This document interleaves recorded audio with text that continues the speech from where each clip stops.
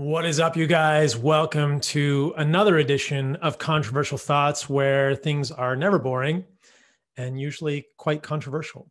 Last week, I talked about coffee. So if you really want the controversial download on that, you should check out last week's Controversial Thoughts episode. This week, I want to do a little bit shorter and less technical video about differences between an animal-based diet and a paleo diet or a ketogenic diet. Just for those of you who don't know what an animal-based diet is, I want to give you a basic idea of this, my conceptualization, how I think about this, how I really got here from a carnivore diet, and then talk about how it's different than a paleo diet and a ketogenic diet, because those differences are quite important. So here are some pictures of animal-based diets on our beautiful Heart and Soil cutting board. And you can see there's a lot of color here. There's meat and there are some plant foods, but the plant foods are intentionally selected. So that's really the biggest difference between an animal-based diet, in my mind, and a Paleolithic diet. Now, a Paleolithic diet is a diet that begins to introduce this concept of a plant toxicity spectrum. On a paleo diet developed by Loren Cordain originally and then popularized by Rob Wolf, I've done podcasts with both of them. They're on my podcast, which is Fundamental Health. You can find that at heartandsoil.co or Apple Podcasts. You're listening to it now. But I've spoken to those guys in the past. The original thinking came, I think, from Boyd Eaton, who was a physician in 1985, an article written in the New England Journal of Medicine with this really important concept that the way that our ancestors have eaten, informed by anthropology, ethnography, study of current hunter-gatherers, and some degree of archaeology, might give us some indication of how humans should best eat in 2021 to obtain optimal health. Now, I think that's a very fundamental concept that I believe is true. I think that as humans, though we are changing rapidly, I don't think we've changed enough in the last 10 to 15,000 years of pastoralism to eat a diet based on agriculture, to eat a diet based on grains and farming, to eat a diet based on seed oils, to live as far from the wilderness as we do currently, to spend as much time on digital platforms as we do currently, to be as disconnected from other humans as we are currently, to not get sun like we used to. I think there's so much that we're missing from our past that will lead us to optimal health in the present. And that's been forgotten about. And that's what the remembering is all about. And so in a Paleolithic context, like Loren Cordain and then Rob Wolf suggested, what was eliminated? From the plant kingdom, it was mostly grains and beans. And remember that grains and beans and nuts and seeds are all seeds. They're all plant reproductive babies. But in the case of a paleo diet, nuts and seeds were originally included and then suggested to be excluded on an autoimmune paleo diet. But grains and legumes are felt to be the more toxic sort of types of seeds. I totally agree with this. I think that things like beans and lentils are going to be very high in digestive enzyme inhibitors and lectins, not all of which can be degraded with cooking or even pressure cooking. So these are even things like saponins, tons of these compounds that really inhibit our digestion, found in legumes and also grains. We know wheat is a huge offender. Wheat is a grain. It's full of lectins like gluten, which cause massive autoimmune issues for a lot of different people. And I think they're just better eliminated completely. So paleo was the beginning of a plant toxicity spectrum. I think autoimmune paleo was a further step in the right direction, because really nuts and seeds are also seeds, just with grains and legumes, and they're similarly defended. They're similarly full of digestive enzyme inhibitors and things that prevent animals and humans from digesting those fully, causing lots of GI problems, whether it's gas or bloating or constipation, et cetera. Nuts and seeds are not really that digestible for humans either. So making a diet with a lot of nuts and seeds in it is just going to lead to major GI issues as well, something you don't want to happen. So autoimmune paleo was a step even further in the right direction. Autoimmune paleo began to think about things like nightshades as well, a whole genus of plants. In fact, it's a family of plants, that is full of lectins like solanine. It's also known as solanaceae. is the family of plants. It's full of lectins like solanine and chaconine that are pretty problematic for a lot of humans and cause autoimmune disorders. So autoimmune paleo says, okay, we're going to go further down the plant toxicity spectrum and exclude more of these plants. Now, I see an animal-based diet as a further extension of autoimmune paleo, with an addition of the importance of meat and organs. If we go back to the pictures of these animal-based diets, you can see, what do we have here? We have meat. Okay, that would be something that would be included on a Paleolithic diet. It would be preferably grass-fed, grass-finished. And we have what I consider to be the least toxic plant foods. These are things like fruit, berries, both sweet and non-sweet fruit. Here's some cucumber, which I think of as a non-sweet fruit, but it's still a fruit. We don't have avocado in this photo, but avocado, actually we do. Avocado is a non-sweet fruit as well. And then we've got some squash over here. These are all non-sweet fruits. So why do I differentiate between fruit here and other foods that are included on a Paleolithic diet or an autoimmune paleo diet? When you think about things from the perspective of a plant doesn't really want its roots, its stems, its leaves, or its seeds to get eaten. So it's going to put digestive enzyme inhibitors, plant defense chemicals, all kinds of things in those. But that's, I think, where a Paleolithic diet falls a little short. It doesn't take that into account.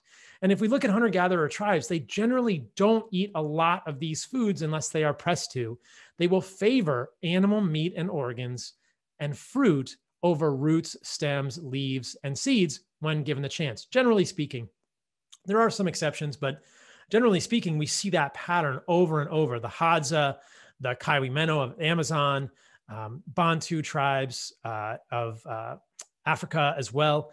And so this is the pattern, and this is what I hoped to capture with an animal-based diet. And I came from a carnivore diet, right? So I'm very interested, of course, originally in the incredible nutritive value of animal meat and organs. And through Heart and Soil, this is what I do. This is my passion, getting you guys desiccated organs: liver, heart, kidney, spleen, pancreas, colostrum, soon to be testicle and ovaries. In some new supplements we're getting, some collagen is coming, all kinds of important organs to complement the muscle meat, because this is clearly what hunter-gatherer tribes do. This is clearly what our ancestors have done. And this organ-based nutrition has been left out of so many diets. In a Paleolithic diet, traditionally, there's no attention to consumption of organ meats, just muscle meat. Now, Weston Price type ideas got the organs correct. And I think that we can do better by making a diet that is a little more diverse than a straight up nose to tail carnivore diet, because it'll make it easier for more people to do. And ultimately that allows more people to benefit from this way of eating. This is the genesis of an animal-based diet. So an animal-based diet is meat and organs, right? It's nose to tail. We're adding organs into a Paleolithic diet, either fresh or desiccated, like we make at Heart and Soil. If you guys need more organs, check us out at heartandsoil.co. We're going to get beef organs back in this week, all kinds of other good stuff there. In fact, the store is almost entirely full. Bone marrow and liver, colostrum, immunomilk, lifeblood, Heart of the Warrior. It's all there for you.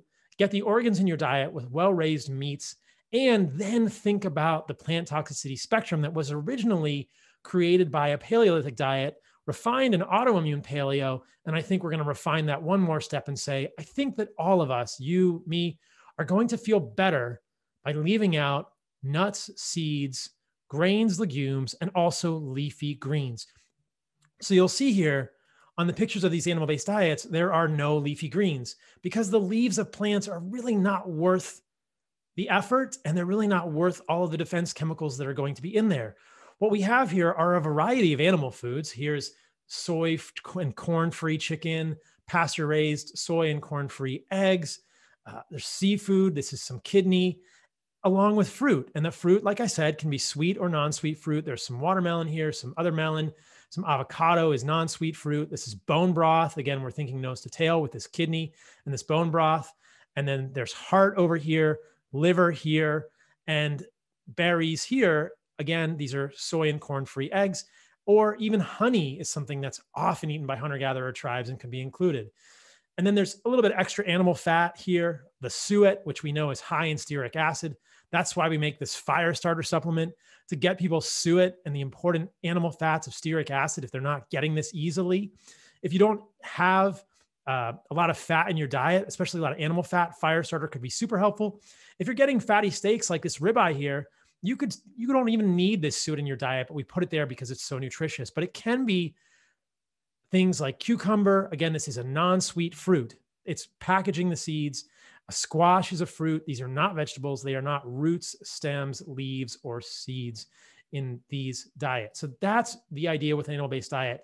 That's how it's different than paleo. It adds in organs and it refines the spectrum of plant toxicity a little further. Now, in case this is not clear, we've provided all these resources for you guys as part of the Animal-Based 30. You can join us, animalbased30.com. We're doing it this month. It's a reset. You can see, as I've listed here, this graphic is available on my social media and at Heart and Soil Supplements social media on Instagram. The least toxic are avocados, berries, squash, cucumbers, apples, oranges, olives, honey, dates. These are all fruit, sweet and non-sweet fruit. These are the types of plant foods that plants are really not as worried about you eating. I'm anthropomorphizing here, of course, but they're not defending it as much. The more toxic, beans and legumes, we talked about that, leafy greens, cruciferous vegetables, not a fan of those, though everybody else is. Leave them out. I think it'll be better. You get the organs on an animal-based diet. You don't need any of the nutrients here. And really, the organs are going to provide you with all the nutrients you need. Leave out the nightshades, leave out nuts and seeds, leave out grains. Super controversial. Leave out coffee and tea, as I said, next week. And I'll do a video about why I think you're probably even best to leave out mushrooms in the future. The gist there is really that mushrooms are in the ground as well, and they're going to be defended. There are tons of defense chemicals in mushrooms. The majority of mushrooms are frankly toxic and will kill you if you eat even a little bit of them. So realize mushrooms are highly defended. I don't believe there are a lot of unique nutrients in mushrooms that you can't get from eating nose-to-tail animal foods, plus the least toxic plant foods, as we've talked about. If you join us for the Animal-Based 30, I'll send you a link to this infographic that I built, how to eat an animal-based diet. Did a ton of work on this, what to eat: grass-fed beef, pasture-raised pork that is not corn and soy fed, chicken, organ meats, bone broths, fish, corn and soy-free eggs, the low toxic foods, as I just mentioned, with a graphic here suggesting how much organ meat to get, either as fresh or desiccated. Medium toxicity foods are kind of in the middle, and the most toxic foods are over here. So this is not an in-depth video about an animal-based diet. I'm mostly highlighting the differences, but you can get this whole infographic if you join us for animalbased30.com. It's free. I built it for you guys, and I want to make it very clear how I think this diet could be eaten in the best way, and I think it will lead to really profound health for a lot of us. There's even macronutrient breakdowns and calculations over here. So that's how I think an animal-based diet is different than a Paleolithic diet, right? We're going to say, maybe leave out the leafy greens, leave out the nuts and seeds, focus on animal meat and organs, the highest quality foods, and the least toxic plant foods. Now, if you had any doubts about this kind of thing, you can look at articles. There's been tons of anthropologic studies of hunter-gatherer cultures. This is one of my favorite articles I've talked about before on the Hadza. And the title of the Hadza, the title of the paper is Tubers as Fallback Foods and Their Impact on Hadza Hunter-Gatherers. So tubers are essentially the roots, but as you'll see here in this paper, they talk about the types of foods that are eaten by the Hadza. Generally, they fall into these 5 categories: tubers, berries, meat, baobab, and honey. Baobab is a fruit that grows on the baobab tree. And they're ranked here for men and women. And in both men and women, the most preferred food is honey. In men, the second most preferred food is meat. In women, the second, third, and fourth foods are all about the same preference, and they are meat, berries, and baobab. In both men and women, tubers are the least preferred food. They're really a fallback food. And what's not included in this list: leafy greens, nuts, seeds. None of these foods we think of as canonical vegetables, because they really don't serve a great role for many hunter-gatherer tribes unless they are, frankly, really not getting enough nutrients elsewhere. That's what an animal-based diet, as I designed it, as I'm thinking of it and sharing it with you guys, is designed to help us all understand what are the most preferential foods that lead us to the greatest health as humans. As we've really, in 2021, hacked the algorithm and we can be the ultimate hunters and gatherers, we can always go to the grocery store. You can always order from regenerative farms like White Oak, Belcampo, Force of Nature Meats. You can always get our supplements at heartandsoil.co. You can always get meat and organs and the least toxic plant foods. That's a really privileged place for us to be as humans. And that's a formula for optimal health when all those things are available. Don't be confused by the fact that in survival situations, hunter-gatherer tribes may go to less preferential foods, as Frank Marlowe says in the Hadza video, in the Hadza paper, fallback foods. So one more article I want to show you guys here, which is a fascinating paper that I've showed in the past.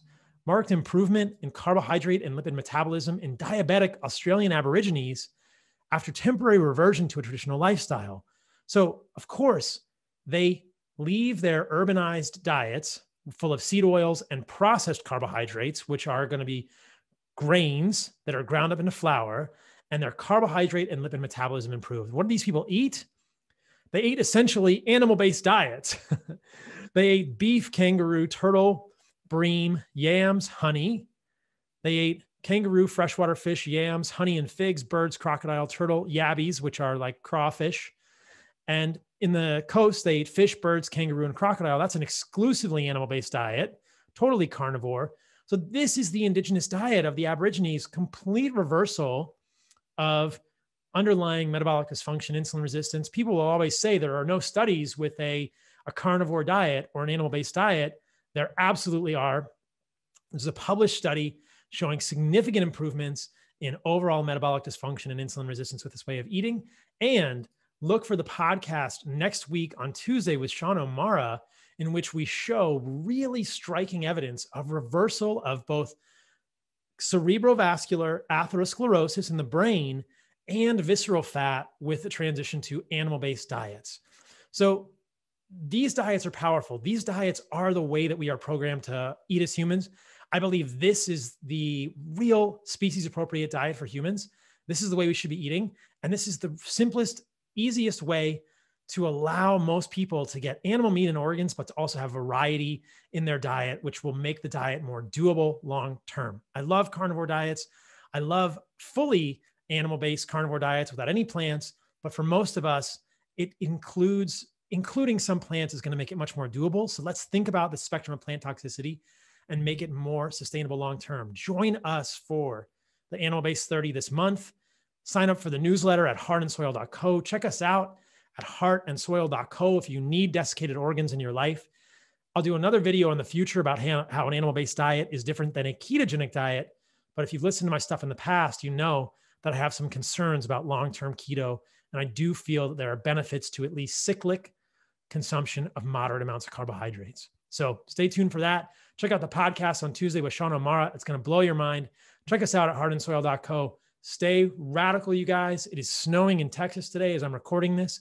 And when you are listening to this, I'm going to be snowboarding in Montana. So if you're in Whitefish, Montana, look for me on the mountain or in the backcountry this week. Love you all. Talk to you soon.